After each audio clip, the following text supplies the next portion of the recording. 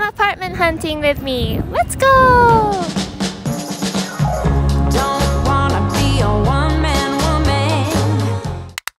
Hi everyone, if you're new here, my name is Yui, and in this video I will be sharing with you guys my New York City apartment hunting process. To share a little bit about myself, I moved to New York City last year and lived in Williamsburg with 2 other housemates. This year, I'll also be living with 2 housemates, and we are primarily looking for apartments in Brooklyn. Today, I'll be sharing with you what we were looking for in an apartment, our budget, and just some overall information about what is necessary to make the move into the city. I have 6 apartments that we toured, and I will also be revealing which apartment that we eventually signed. So without further ado, let's get started. Alright, so let's go through what I was looking for in my new apartment. For my non-negotiables, I was looking for a 3-bedroom with at least 1.5 bath. I was also looking for a place that is less than an 8-minute walk from the station in a neighborhood that I would feel safe walking alone at night in. My last place had walls that were painted a dark blue/gray color, and my window was also north facing, which I was really sad about. So for my next place, I was looking for rooms with a lighter wall color and also lots of natural lighting. And lastly, we were all looking for a place with at least a laundry in the building. Last year, we would all go to a laundromat, which was a struggle just because it was a 4-floor walk up, especially when the load was heavy. It was a lot. And also like when it was snowing and stuff, it would be slippery outside and dangerous. So laundry in building is a must. Moving on to our nice to haves. Our first was closet space/storage. Especially in the living room, we tend to bulk buy a lot of things that we share, such as toilet paper, paper towels, detergent, things like that. So it would be really nice for us to have a already built-in storage space in the living room. On top of that, we also wanted our individual rooms to have closet space as well. It wasn't a must-have just because some rooms in New York just don't come with closet space, but it would be nice to have just because we didn't want to buy another wardrobe for a closet that would take up more space from what little space we already have. Our second nice to have would be a dishwasher. It's not like we would use a dishwasher often, but it would be nice to have, especially when we have a lot of people over and we have a lot of dishes to clean. It would just be a fast and easy way to get that done. Our third and last nice to have would be a nice neighborhood. What we mean by that is that we would really appreciate a neighborhood that was lively and had a lot of people. So that would mean a lot of cafes, shops, restaurants, parks, things like that. Since we are looking for a 3-bedroom, our overall budget combined was 4.5 to 5K. Just for reference, our last place was 4.7K with 3-bed and 2.5 bath. It had a laundry in the building, but it was just 1 machine each and a little bit janky. It was also in a prime area with lots of restaurants and cafes. We were all comfortable spending around 1.5K, but I was also willing to spend a little bit more if it meant that we would get a laundry in unit, and in the case that we were able to find a place with 2 bathrooms, if I was able to get my own. So this is what we're working with. And before I begin the tours, to those who are interested in making the move to New York City, I will be sharing what kind of documents and forms you should have prepared. First, depending on the place, you would need a copy of either 1 or 2 photo IDs. If you are employed, you would also need proof of employment. And in the case that you are a student, you would probably need your acceptance letter and/or transcript. You would also need a copy of your most recent tax return, and depending on the place, you might also need the prior W-2 form. Most places would also ask for a copy of your most recent 2 to 3 bank statements and 2 to 3 pay stubs. And in the case that you are self-employed, they might also ask for a letter from your accountant verifying your length of employment, your income, and type of business. And one of the most important things to know about renting in New York City is that you need to be making at least 40 times the rent. So in my case, if I were to find a place that was 5K, we would all need to be making 200K combined. In the case that you are unable to meet this requirement, you would need a guarantor, which is somebody who pledges to cover the rent cost in the case that you are unable to do so. This can be anyone, so family member, friend, just as long as they get their contract notarized and they make at least 80 times the rent. Okay, I think that covers everything. I will now be showing you guys the 6 apartments that I toured. Let's go! So the first apartment that we toured was the one that I like to call the one that got away. I wanted to get a head start on the apartment hunting process, so I ended up touring this place around 2 months before my move-out date. Located on the southeast tip of Clinton Hill, this apartment was brand new, built in 2022, and it is a 5-minute walk from the nearest station. The building itself came with many great amenities such as a package room, virtual doorman, bike room, gym, library, and terrace area. The first thing you see when walking in is the kitchen, which was a dream. The counter space was huge and it came with lots of cabinets and storage space. On the other side of the kitchen was the first full bathroom, which was very clean and new, and it also came with a tub. The first room would be the master. This room could fit a queen, and I really liked how each room had huge windows, which allows for lots of natural light. The bathroom in this bedroom is completely private with 2 sinks and a standing shower. And my favorite part, the walk-in closet space. Right outside the room, there is a closet with an in-unit washer and dryer, as well as a closet for storage. The other 2 rooms were next to each other, and each had ample space and closets as well. The third room had access to the private terrace, which can also be accessed from the living room. This would be a really nice place to hang out in the warmer months, especially in the mornings and evenings. And as nice as this place was, my roommates and I decided that it was still a little bit too early in the apartment hunting process because we still had 2 months to go, and this place was also looking for tenants to sign immediately. And as we had a lot of time left, we were pretty confident that we would be able to find a place at a better price point and also in a better neighborhood. One interesting thing to note though is that 2 weeks after I toured, the price went up 60% to $8,000, and it was shortly rented out.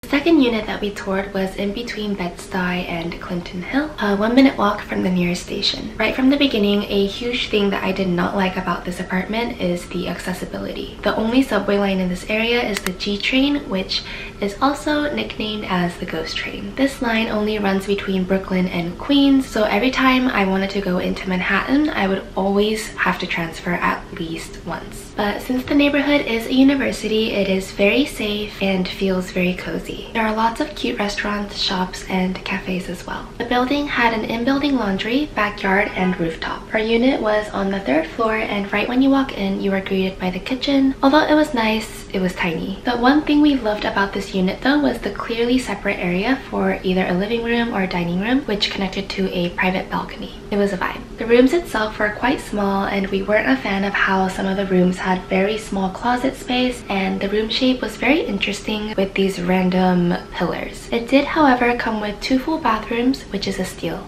The unit was offered at $4,000, which was very below our budget, but because the rooms and kitchens were small and the inconvenient location, we decided against applying. We do, however, think this unit would be perfect for a university student. The third unit was an interesting one. It is located in Park Slope and is a newly renovated unit. And it was a 6-minute walk from the station that had 3 subway lines. The listing itself looked amazing online through the photos, but you know what they say about apartment hunting in New York? You always have to tour the places in person because you just never know. When we went, we actually ran into a current tenant who told us not to move here. She said that the management was terrible and just doesn't care, and she also mentioned that the hot water and radiator is always down, which would be terrible for the winter months. So yeah, that was great to hear, but since we were already there, we decided to check it out. A good tip when apartment hunting is if you happen to run into a current resident, it would be insightful to ask them what they think of the building, and if there's any problems with the water, electricity, heat, rats, roaches, and so on. Anyways, the unit actually looked pretty good. Walking in, you are greeted with 2 full bathrooms and an in-unit laundry, washer and dryer. The kitchen, similar to the unit before, was quite small, but we liked how there was space for a living/dining room and that it had a window. The unit came with a dishwasher too, which was a plus. The rooms were small but slightly more spacious than the unit before, and we did like how it had radiators. If we were to nitpick, some of the rooms were still a little dirty, and we did not like the view outside the windows facing the courtyard. There were also some cracks in the walls and floors, which is always concerning for warmer months with bugs. Other than that, the unit seemed fine, but then we took a peek outside and then we realized that the courtyard area was where we take out the trash, and it was just so nasty and there were rats. A lot of rats. One of my housemates was very intrigued by them and we went to go greet them, but yeah, I knew I would never be able to take out the trash. At the end of the day, we didn't sign because of what the girl said, and we also didn't want to risk not having hot water and heat. And I'm so glad that we didn't, because 3 months later, the listing is still up. The next unit is sort of a meme. We like to call it the friend's apartment. One of my housemates found it, and honestly, it's a steal. It's right across the street from our current apartment, which means that the moving in process would be fairly easy for us, and the price, if split evenly, was 1.1k per person, which is crazy cheap. The thing about this place is that it is a 5-bed, 6-bathroom, and I did happen to have 2 friends who were very conveniently looking for a place to move in together. So with them and us, we were perfectly 5 people. The concept of this place is unique. You are greeted by 5 tall black doors when you enter the unit, most of which were closets, with one being a washer and dryer and the last one being a full bathroom.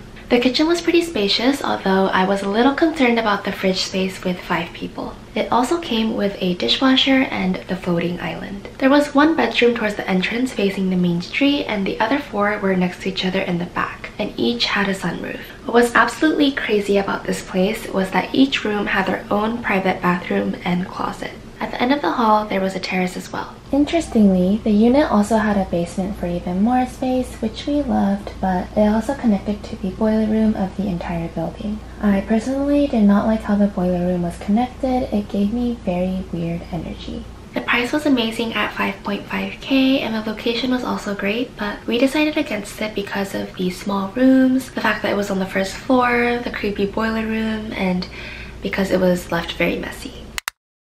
The 5th unit is in Williamsburg as well, on the southeast side. It was sort of in the same place as my previous apartment, just a little bit south, but my roommates and I agreed that we weren't a big fan of the area. But it is a 6-minute walk from the J and M line. Once you enter, you are greeted by the kitchen/living dining room. And from the start, it just wasn't our favorite because the kitchen was a little small and there was no natural light, but it did have a dishwasher. Right next to the entrance, there was a closet, and it came with 2 full baths, which were very clean and modern. It had a washer and dryer in unit as well. The rooms itself were okay in size. It could have probably fit a queen or a full, and a desk in each room had a closet. The one detail that I didn't like was the white brick wall and the fact that they painted over what looks like a fireplace. The place looked pretty solid and it was very well kept, but because we didn't like the train lines, the neighborhood, and the finishing touches in each room, we decided against this unit. And finally, this is the last apartment that we toured. It is in a prime neighborhood with lots of cafes, restaurants, and shops open until very late at night.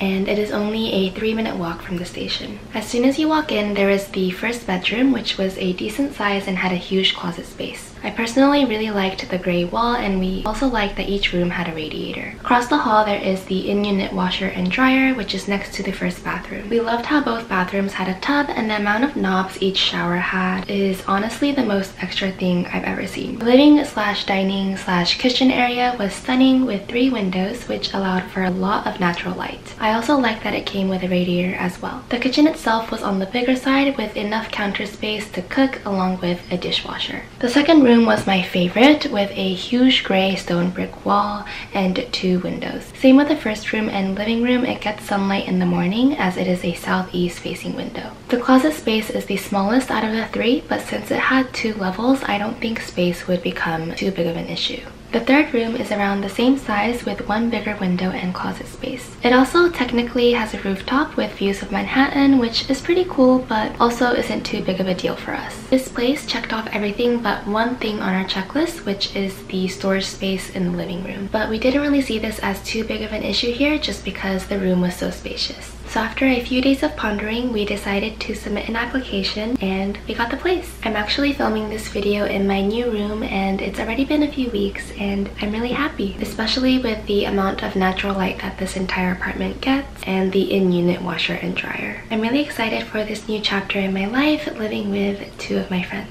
And I actually did film a vlog of us moving in, which should be coming out shortly after this one. I know this video is quite long, but for those of you that made it this far, thank you so much for watching and I hope to see you in the next one. Bye! Oh my god. Classic New York.